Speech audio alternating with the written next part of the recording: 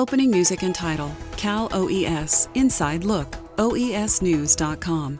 I'm Brian May with Cal OES. We are, as the crow flies, just a couple of miles from Pacific Coast Highway 1 in Malibu, the Pacific Ocean literally right in front of me.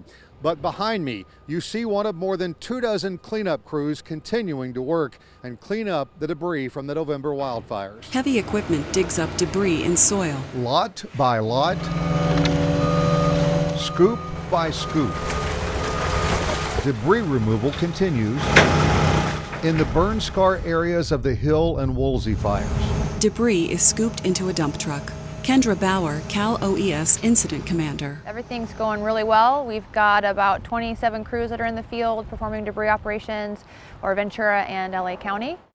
Over 1,000 residents have signed up for the state's consolidated debris removal program between Ventura and LA counties, a process that begins with a completed and signed right of entry form, allowing the state to begin the clearing process. There's about 8 steps that go into the entire process.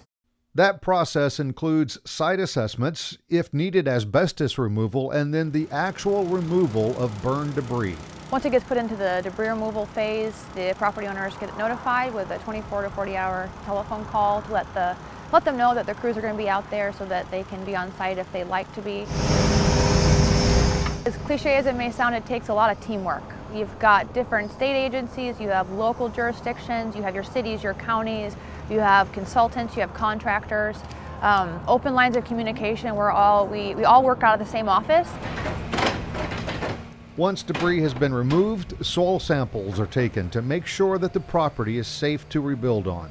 The end goal, which is how we measure our success, is being able to release these properties back to their rightful owner in a manner that is clean and safe, and that they can start rebuilding and starting their lives over again. Mind you, all of this is happening at a time when the weather can be, let's just say, unpredictable.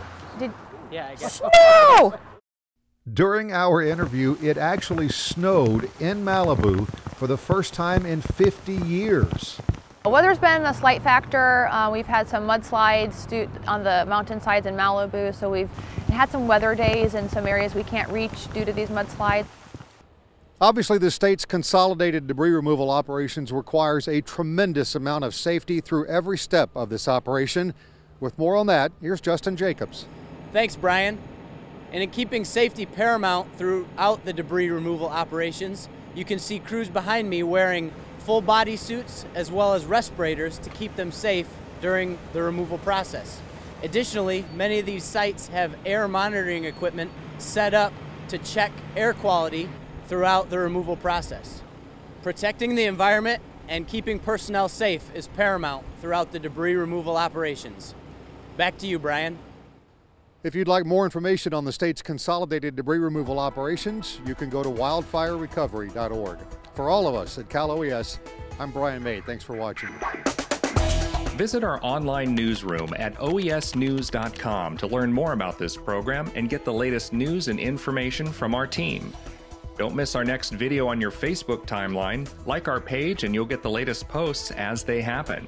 If you're an Instagram user, you can see the latest snapshots by following our Cal OES Instagram account. And Twitter users can get instant access to our tweets from across the state by following Cal OES.